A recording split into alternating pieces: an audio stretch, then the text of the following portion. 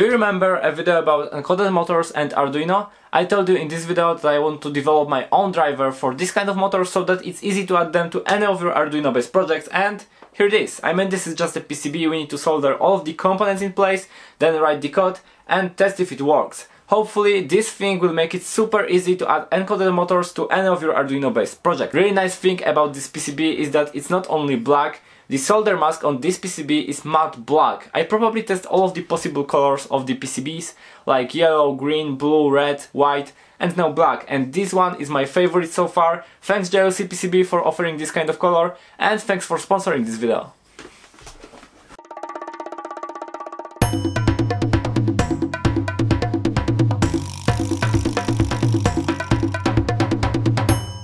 For this project we need quite a lot of components. The number is not huge, but there is a lot of really small SMD components that we need to solder, a lot of capacitors. I faced some problems with voltage filtration in my previous projects, so there is a lot of capacitors in this project. We have right here two SMD LEDs, few resistors, Atmega 328, SMD crystal, few screw terminals for motors, encoder and voltage input, motor driver, two voltage regulators for 3.3 and 5 volts, and colorful headers. There's really no point in using the colorful headers for this PCB. It will just make it a little bit more colorful and it will be easier to connect everything to proper pins.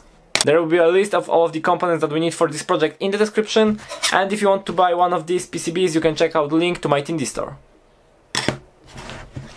When you are soldering both SMD and THT components on a single PCB, you should always start with SMD components, because those are way harder to solder. You need more space for the soldering iron, more space for your hand, and they are smaller. So always start with the smallest components that you have on the PCB, that way it will be way easier to solder everything.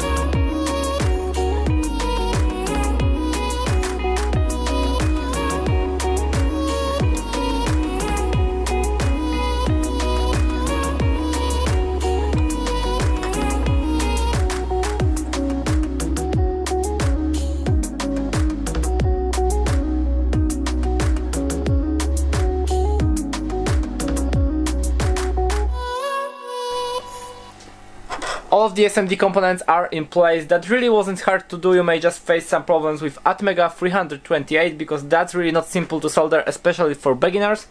And here is a quick tip. Usually while I'm soldering I have the PCB layout and PCB schematic on my computer so that I can check the component placement and component values just to make sure that everything is soldered properly. And now it's time for THT components.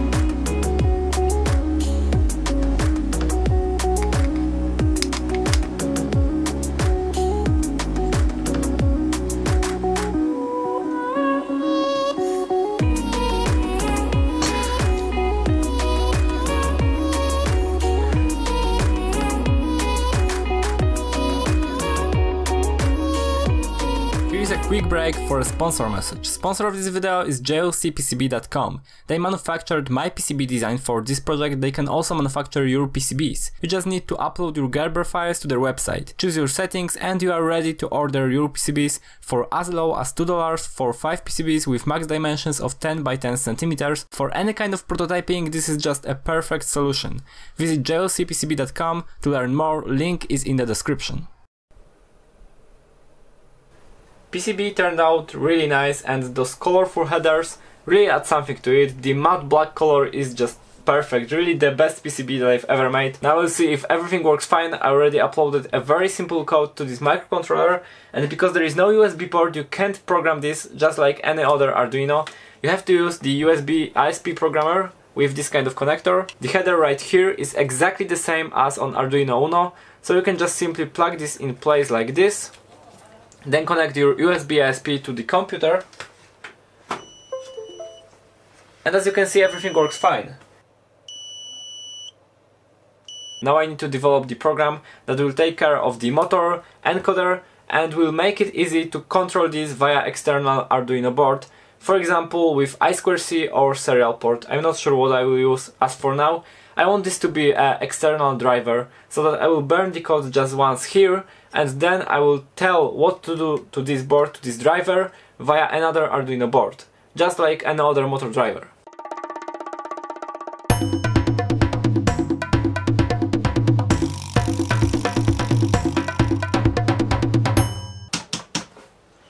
Firmware for the driver is ready. Basically I used the same code from the previous video. I modified it a little bit, I implemented the I2C communication, and right now you can also control the speed of the motor in RPMs, which is very useful in robotics. So now let me show you how I connect all of that right here.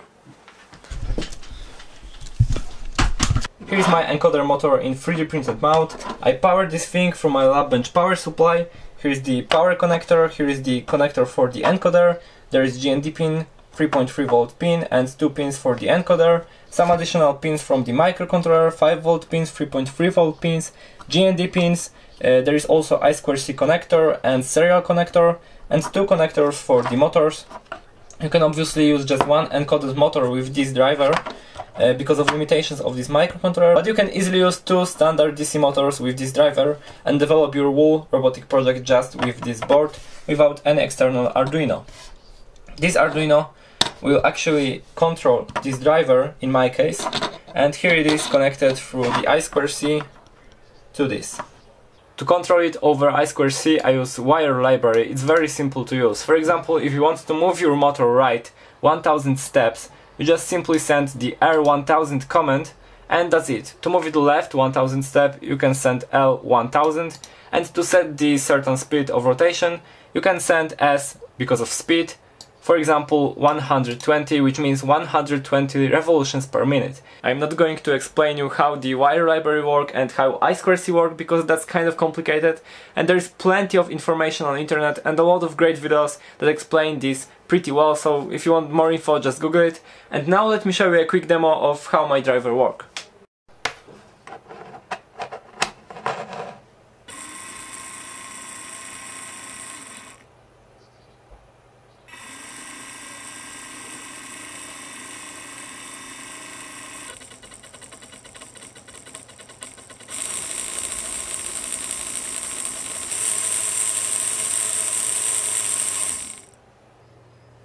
That's it for this video. I hope you enjoyed this project. I really enjoyed making this PCB. That's probably the best PCB that I've ever designed. It looks so cool. The matte black is perfect finish for I think any PCB, and the colorful headers really add something to this project. It works without any problems, which is also quite surprising. If you would like to check out this PCB design and the code that I use, there is a link to GitHub in the description. If you would like to buy one of these PCBs, you can do that on Tindy. If you would like to support my work, you can do this on Patreon. All the links are in the description. And if you have any questions, leave them in the comments. Thank you very much for watching. Keep making. Bye.